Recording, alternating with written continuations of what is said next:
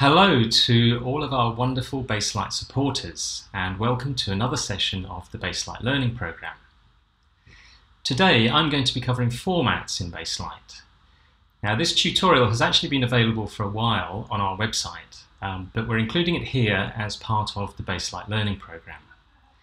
In today's session I'm going to be covering an introduction to formats and format mappings in Baselight, and we'll look at how to create a custom mapping using the Formats editor in Baselight. As always, if you have any questions, please feel free to put them in the chat and I'll answer them as we go through. So let's get started. When creating content for the screen, there has always been a need to handle source footage which was shot in a different aspect ratio to the screen on which it will be displayed. For example, 35mm film was traditionally shot with a frame size of 22 by 16mm, which equates to an aspect ratio of about 1.37 to 1. If the pictures from this film were to be viewed on a widescreen TV, which has an aspect ratio of 16 by 9, or about 1.78 to 1, then a decision would be made on how to map the squarer aspect of the film frame into the wider aspect of the TV frame. Typically, one of two options is chosen. Either fit the full width of the original film frame into the TV frame and lose some of the top and the bottom of the image, or fit the full height of the film frame into the TV frame. In the latter case, you will see everything which was shot, but the image no longer looks widescreen and would have black bars on either side. There is a third option of filling the entire TV screen with all of the original film frame, but in order to do this, the image would become stretched horizontally, which is something you wouldn't want to do in most cases. If a scene is shot using an anamorphic lens, then the image recorded on the film frame or digital sensor appears squashed horizontally, typically by a factor of 2 to 1. In order to reproduce the original image, it needs to be stretched by the same factor, giving a much wider frame. Again, as this is not the same aspect ratio as the widescreen TV frame, a choice has to be made how to map the source image into the destination frame, either to fit the width or fit the height. These days, it's very common for projects to use a mixture of source footage with different resolutions and aspect ratios, each requiring a different mapping into the intended screen aspect ratio. When working in Baselight or Daylight, unless all your source footage has the same resolution and aspect ratio as your scene, and also the grading display and deliverables, a format mapping will be applied at some point. In this tutorial, I will explain how formats work when transforming images between different aspect ratios and resolutions. Every Baselight or Daylight scene is set to a specific frame size and aspect ratio. This is defined by the scene's working format when the scene is first created. It's worth pointing out that you can't change the resolution of the scene once you've set the working format. However, as you'll see later, you can still render to a different resolution. When you import footage into the scene, either by conforming an EDL or inserting it using FluxManage, it will automatically be tagged with an input format, derived from its horizontal and vertical resolution. The input format is shown in the geometry section of the parameters view when layer 0 is selected. In this example, you can see that this shot has an input format of 5120 by 2160. These are the dimensions of the source media. As the pixels are square, this gives an aspect ratio of 2.37 to 1. If I switch over to the image display, you can see that the source shot has been scaled so that the width fits exactly into the frame. The image display is currently set to a viewing format of HD 1920 by 1080, which is an aspect ratio of about 1.78 to 1. So the 2.37 to 1 source image appears letterboxed in the HD frame. Note that the viewing format is normally set to match the working format, which in this case is HD 1920 by 1080. The working format is shown in blue at the top right-hand corner of the UI screen. and the viewing format is set as part of the cursor settings. There are situations where you may want to use a different viewing format to the working format. I'll explain more about that later, but for now, I'll just leave it set so that the viewing format is the same as the working format. If I move on to the next shot, you can see that the input format is 2048 by 1536, which is an aspect ratio of 1.33 to 1, or 4 by 3. This shot has also been scaled so that its width fits exactly into the 16 by 9 working format. So in this case, the top and bottom of the image are cropped off. Of course, you can't tell that here, but if I find the source shot in Flux Manage, you can see the thumbnail has a 4 by 3 aspect ratio. If I click on the preview button, we can see the original full uncropped frame in the image viewer. If I now move on to the third shot, again, you'll notice that it is shown in a letterbox. The input format is 2880 by 2160, which would give an aspect ratio of 1.33 to 1, as in the previous shot. However, in this case, the pixel aspect ratio of the input format has been set to 2 to 1, as this is an anamorphic shot. So the image is being stretched horizontally by a factor of 2, giving an image aspect ratio of 2.66 to 1. Again, if we check the source shot in Flux Manage, we can see the original media in the thumbnail.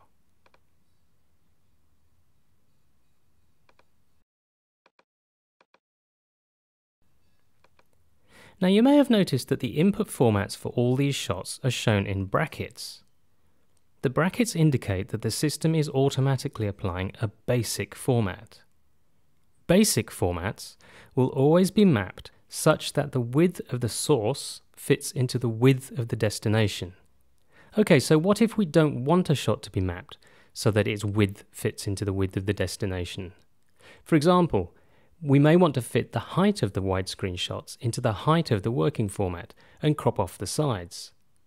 Or we may want to see the top of the 4:3 shot rather than the middle, which is the default mapping.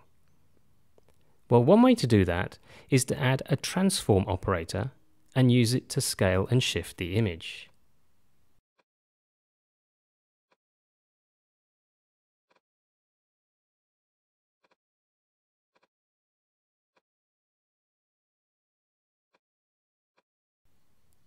However, if we want to automatically apply the same mapping to all the shots which have the same input format, we can specify a custom mapping between the input format and the working format.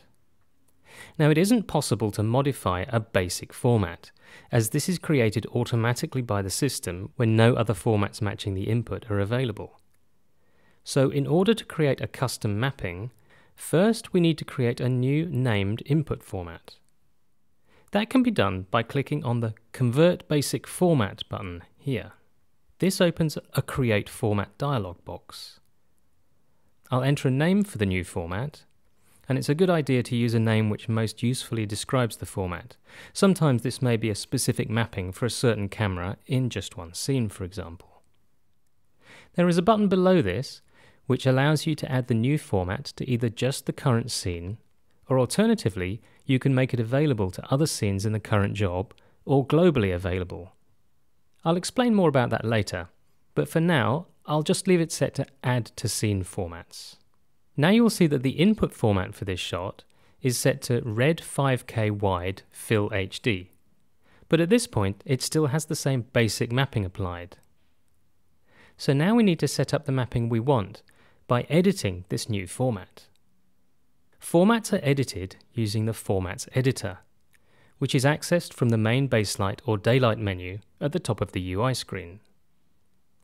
You can also open the Formats editor view using the Windows F keyboard shortcut, or Ctrl-Shift and F if you're working on a Mac. You can see the format I just created in the list of formats here. This list also includes all the formats available to this scene. Notice that there are several standard formats already included in this list. These are preset factory formats, as indicated by this icon. They include various standard default mappings, as well as some preset metadata burn-in templates. Note that if there is a format in this list which matches the input resolution of a shot, then the system would automatically choose that format as the input format for the shot, rather than using the basic format. If I temporarily switch over to FluxManage and click on a few of the shots in this directory, you'll see that FluxManage automatically chooses formats from this list if they match the shot's resolution. If there is no match, then a basic format is applied, as shown by the brackets around the format name. If you want to hide the factory formats from the list, you can turn off Show Factory Formats in the Options menu. This makes it easier to see just the non-basic formats which are currently in use in this scene. Okay, now I'll select the 5K format I just created. Before I create the custom mapping, let's just have a look at the different parts of the Formats Editor window. First, there's the list of formats down the left-hand side. The Options button at the top allows us to show or hide certain types of format, and also reload the job or global formats. I'll explain more about that in part 2. You can also hide individual formats to simplify the list. At the top of the window are 4 buttons labelled Factory, Global, Job and Scene Format. Again, I'll explain more about those later. Below them are the resolution and proxies settings. This is where the width and height of the image is specified in pixels. Notice that as well as the base resolution, which is the actual resolution of the format, there are also 2 proxy resolutions. These enable the system to work at a lower resolution in order to reduce the processing power required and improve performance while grading. The medium and low resolution proxies are normally set to 1/2 and 1/4 the base resolution. This can be done automatically by clicking on the Set Medium Low from Base button. There's also a Set Medium Low for Raw Data button. If I click on this, you will notice that the medium proxy resolution is now set to the same as the base resolution, and the low proxy resolution is set to 1/2 that. This caters for working with certain RAW formats, such as R3D, which provide a 1/2 resolution setting within the decoder to provide better performance. More detail about working with RAW formats and proxies can be found in the Baselight user documentation. Another thing we need to specify when defining the format is the pixel aspect ratio. The default setting is 1, which would give square pixels, but this can be changed to any value required.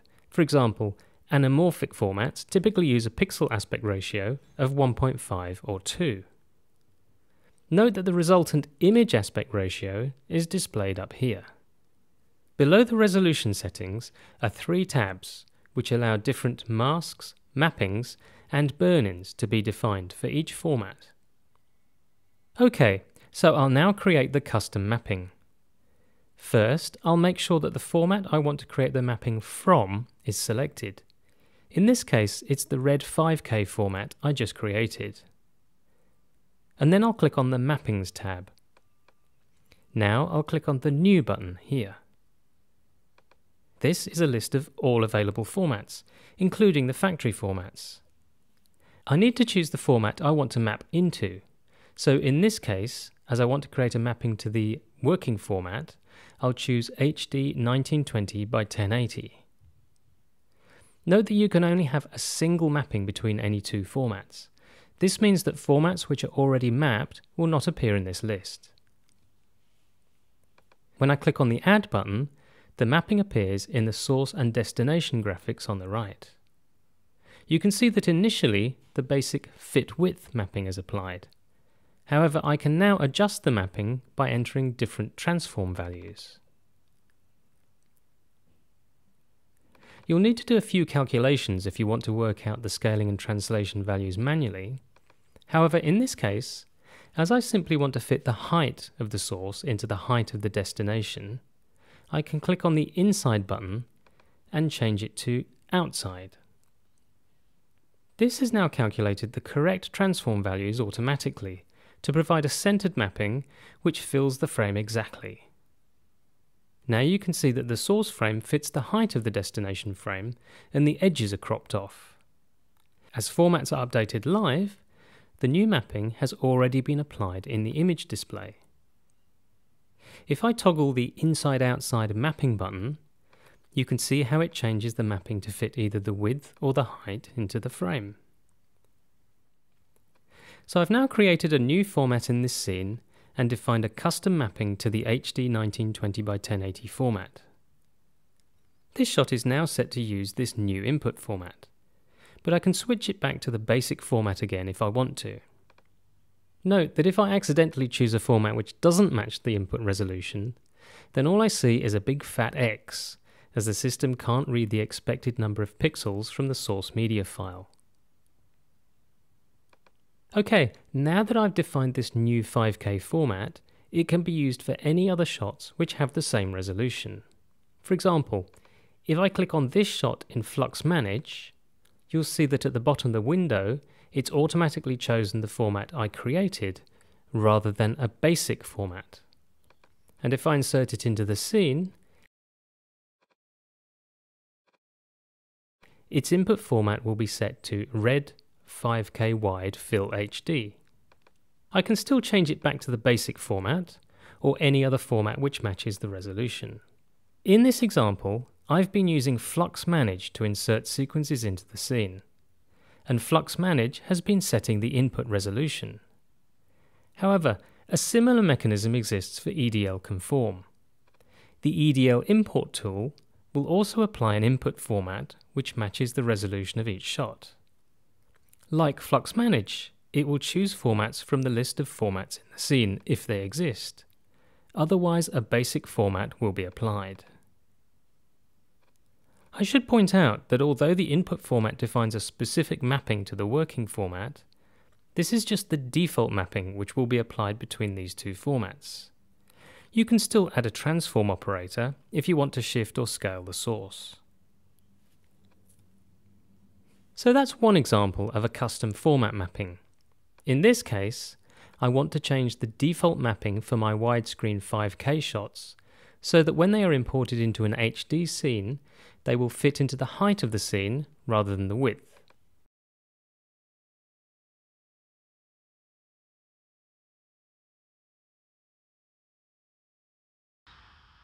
Okay, so I didn't see any questions in the chat, so I assume you followed that all okay. Obviously, formats in Baselight are very powerful, and that video just covered an overview and a basic introduction to mappings. If you want to find out more, you can go to the website and check out the other two videos which cover more advanced features of Baselight formats. We will be covering them later in the Baselight Learning Program too. So thanks again for watching, and this particular video will also be available in the Baselight Learning Program section shortly once I've edited it. So bye for now.